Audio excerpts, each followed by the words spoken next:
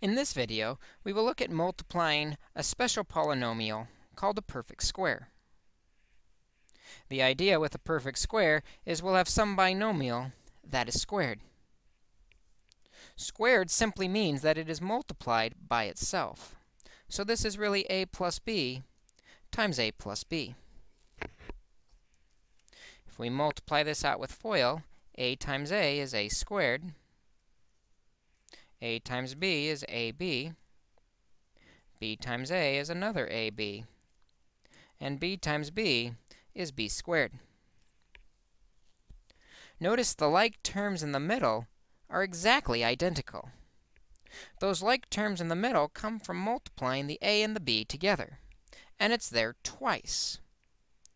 For this reason, we have a middle term which is twice the product of ab, combining the like terms, plus b squared.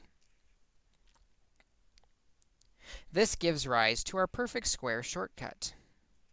If we have a plus b squared, we can multiply them together by squaring the first term and then taking the product ab twice. ab and ab is 2ab. And finally, we can square the last term to get b squared. This is a shortcut that becomes very valuable as we continue studying algebra.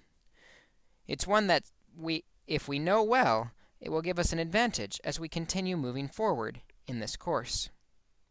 Let's try some examples where we can see these worked out. Here is a problem where we have a binomial square. To square it, we can square the first term, x squared, and then we look at the product. X times negative 4 is negative 4x, and another negative 4x will give us negative 8x, because it's there twice. And finally, we square the last. Negative 4 squared is positive 16.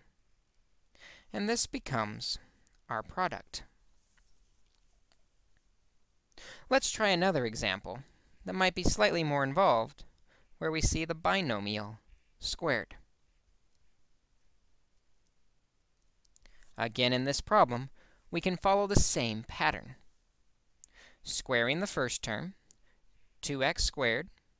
2 squared is 4, x squared. And then we look at the product. 2x times 7 is 14x. And another 14x will be positive 28x. And then we square the last term. Squaring 7 will give us 49. It is important to note that when we square a binomial, we will always have 3 terms in our solution. Quite often, students forget the middle term, which comes from multiplying the terms together twice. If we can remember the shortcut to square the first, multiply them twice, and square the last, we can quickly square our binomials.